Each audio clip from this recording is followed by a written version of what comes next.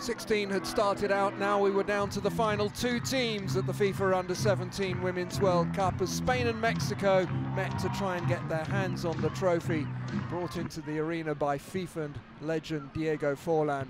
Spain soon started to dominate possession, and on 16 minutes they took the lead.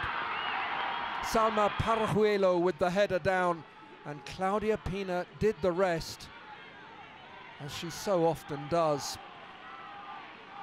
Lovely finish, 1-0 to Spain, and soon it was 2-0 to the UEFA champions. This time it was Eva Navarro who set up the opportunity, but the scorer was the same.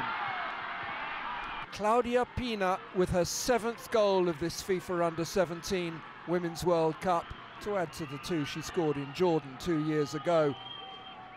She really is an accomplished goal scorer. Mexico needed to respond. 3 minutes after conceding the second, they won a corner kick. Nicole Perez sent it in, and Denise Castro was credited with the crucial final touch. It won't win goal of the tournament, it wasn't a thing of beauty, but now Mexico had something to build on. But the second half saw very few chances created by either side. Mexico sent on substitute Aileen Aviles, the youngest player in their squad.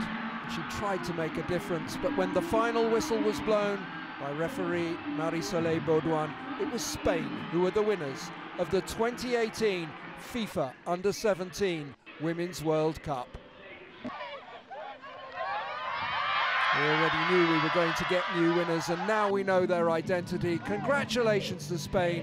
They are the champions of the world and worthy recipients of the trophy, handed to them by the FIFA president, Gianni Infantino.